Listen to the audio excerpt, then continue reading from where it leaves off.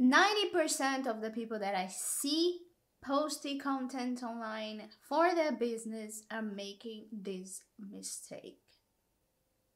Hello there, familia. Hi, my Sky CEO. I am Julia Pagani. I talk about digital business, educational digital products with a little bit of brand strategy. That's where my main experience comes from. Brand strategy naturally evolved into launch strategy, business strategy. Strategy is strategy. Once you get that strategic sense, it's over. So I want to discuss one particular thing I've noticed, and I've been noticing this for a few years, both from the audience perspective as well as on the expert perspective, and that is repetition. Feeling like your content is repetitive. So why do we create content, right? First is to grab attention, is to build a brand, to educate people, to entertain people, to reinforce our belief systems because we feel like we have something to aggregate in someone's life. When we talk about a funnel of content, when we talk about funnels in marketing or in strategy, that can mean multiple things. It isn't just sales funnel, there is a content funnel. That's for another video. Funneling basically means taking people from step 1, from a place where they are now, to step B, which is the end of their journey. And we have sales funnels, we have product funnels, we have relationship funnels, and we have content funnels as well. You bring people from one channel to another. You bring people from your Instagram to your website, from your Twitter to your YouTube. It's part of redistributing your content. And the importance of having that structure is to lead people from a place of confusion to a place of confidence. For my work, that's important. But if you're doing full entertainment, that's another work. My work is educational. I'm here to educate people on a real online business. There's gonna be nothing flashy here, no empty promises. Not gonna put a sales revenue on your face. What I am about is bringing people into a place of, I don't know how to start, to this is my first step. And your content, your top of funnel content, should give people enough to gain a first transformation. And that's important because when you look at your product funnel, and I always mention this video in all my videos, it is a cornerstone, it's a pillar content in this channel right now, so it's gonna be over here in the screen somewhere, and it works as a workshop, okay? It works as a workshop. It is styled as a workshop. You're gonna have your more accessible content. If it's part of your strategy to have cheaper products, then that's the next thing.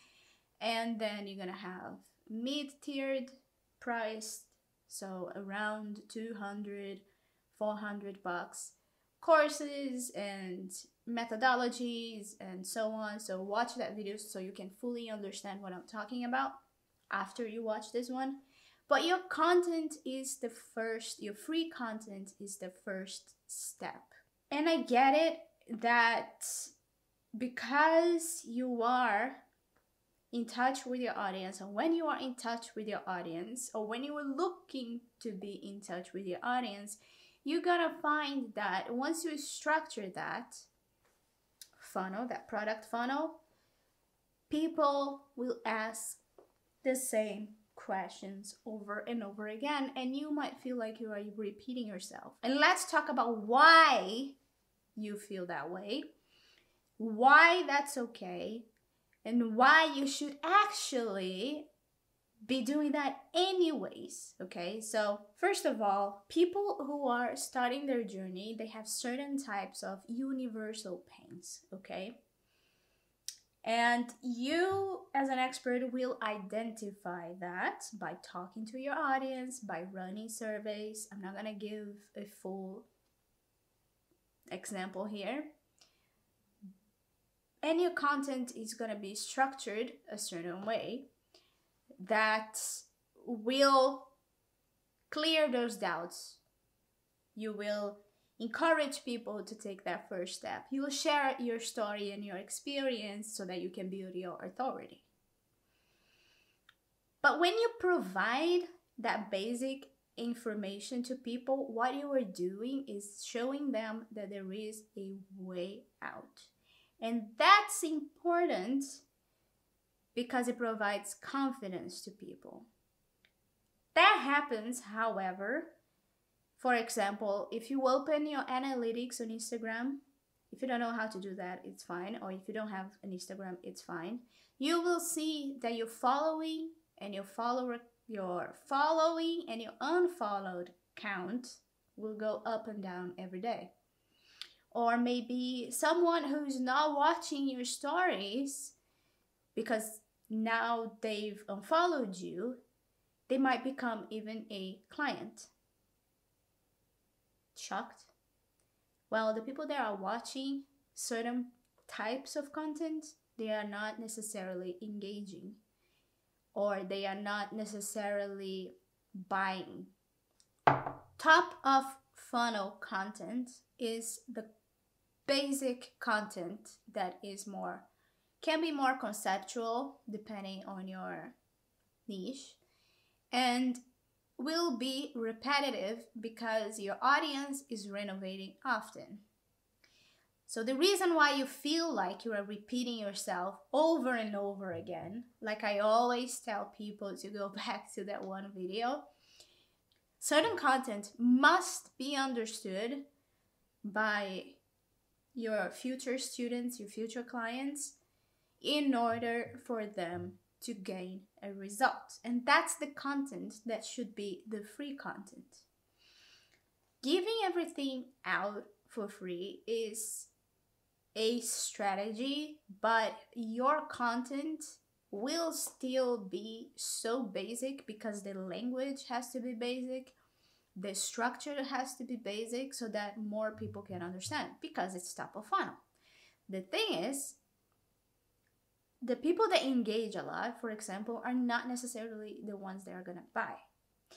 And therefore, it's a funnel, right? So top of funnel content, then you're gonna have some products. It's gonna depend on your business model, exactly how you're gonna structure those offers. But once you get that person through the funnel, your content should follow the way that they are learning. If they are advancing, they don't need the same language that you use. Think of them like toddlers to teenagers and adults. You don't talk to a 3-year-old the same, or shouldn't talk to a 3-year-old the same way you talk to a teenager. So it doesn't make sense even to have a content, top of funnel content, to have the same language, the same structure, delivered the same way to someone who is in your mastermind or working with you, and you are doing them you are serving them with the solution through a service. It's called service because of that. And why do we provide? I don't think I've ever seen anybody even mentioning why do we provide top of funnel content in such a basic language, and why it's even important to offer that basic information first. People have, and I think that's Abraham Maslow, I am not entirely sure. It's either Freud or Abraham Maslow. Google it.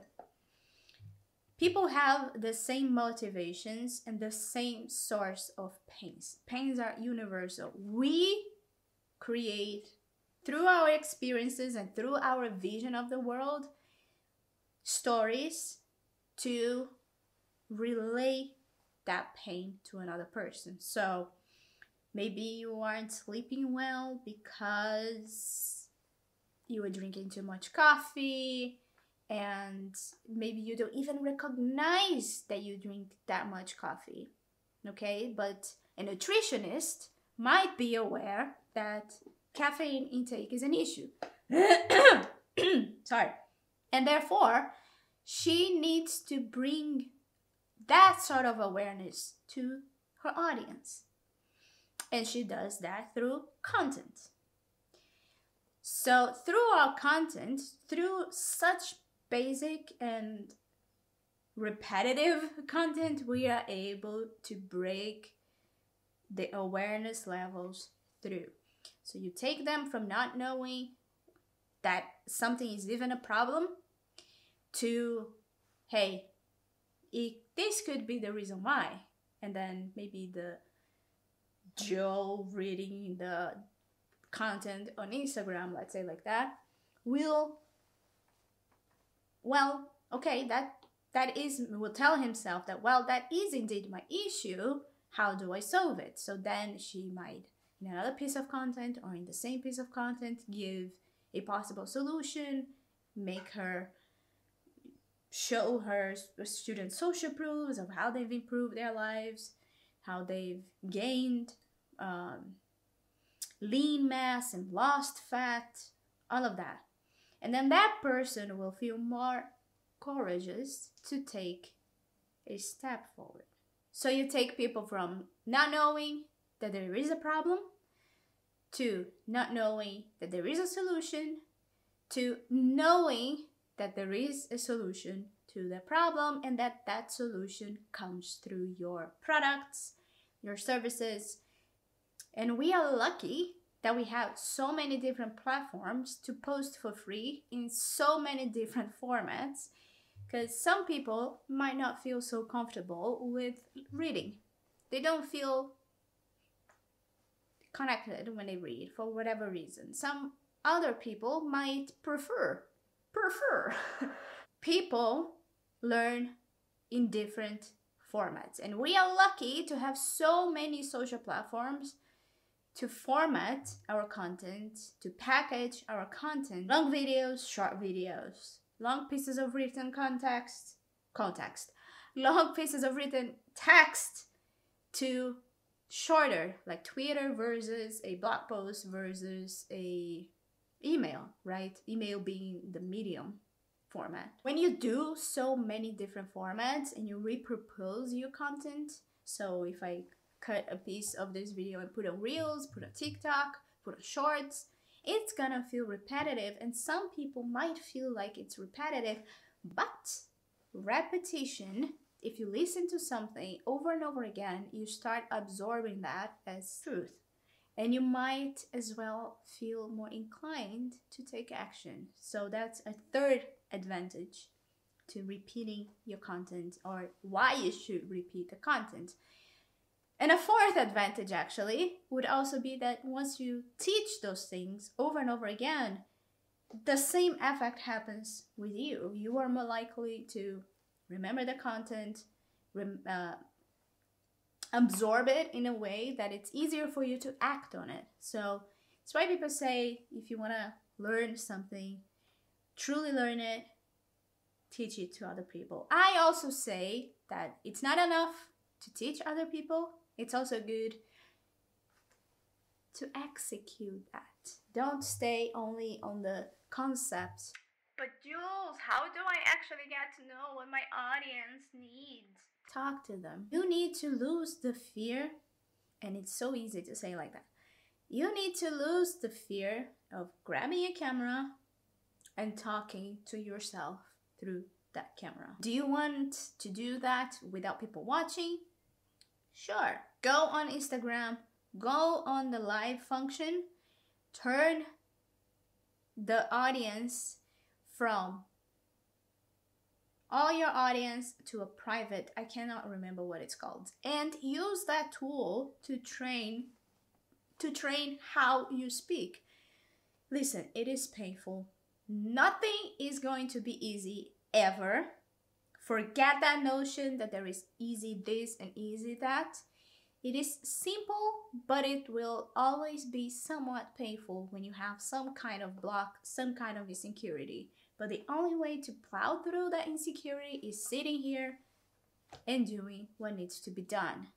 You are not a child anymore to do only what you like. If you want to receive certain recognition for your work, if you want to be paid what you're worth, if you want to be heard, if you feel like what you have to say is useful, you kind of have to break through those insecurities somehow. And it's not gonna be fun. It's gonna be painful. People will judge. People will hate you here and there. It's one thing to talk to one person and be able to deal with it one-on-one, and the other one is to talk from one to many. Some people are gonna disagree, and that's okay. Hey, it's fine. Hey, it's fine. So repeating yourself is good, but you also can reinforce key concepts. I just did it. It's not easy, right? It is simple. It is going to be painful. I'm not gonna sit here and lie to you. Once you take people from one level of awareness to another, you can complicate the content a little bit. You can add more advanced or more intermediary, I wouldn't say add advanced information into your top of funnel content. Leave that for your mentees, your courses, your more advanced courses, your services, and your masterminds, because those are people that understand the basics and they've heard the basics so much, I bit my tongue, that they have that as second nature. That's why we repeat. We repeat so that things can become second nature. As you advance as an expert, you relate even less to the people starting out. So you need to do two things. One, surveys, talk to people, what they are struggling with, go live. It's why it's so great to go live. Do a live Q&A. And think back. That's why we always journal, why we document everything, because then you have that material to help you. It's your past self helping the future self. All those struggles, all those pains is gonna be something that someone now is going through and that you can help with. But if you don't have that, you can ask people and you can try doing a soul searching, looking back your story and your history and your experiences, trying to talk to people maybe that you might have had discussions with. Try to rescue that memory. So if you have even a small following on Instagram, on YouTube, on TikTok, start by relaying your experiences. Start telling your story. Open a question box after you've told a story, after you've talked about something very basic, like you can give a lesson in a few stories and then open for Q&A afterwards. Make it interactive. Use the formats to your advantage. Go into other people's content and see what people are asking and map those things out. Think back how you experienced that very start of your journey, and how you can package that into content. And also don't forget to watch that first video. Bookmark that video, because I want you to go back to it and rewatch it. As you grow, you will see how that video is going to make even more sense. But start by watching it now, okay? Let me know what you think. Let me know if this made sense to you. I am Giulia Pagani. I'm Giulia Pagani in all the social media platforms. And I'll see you on the next one. Yeah!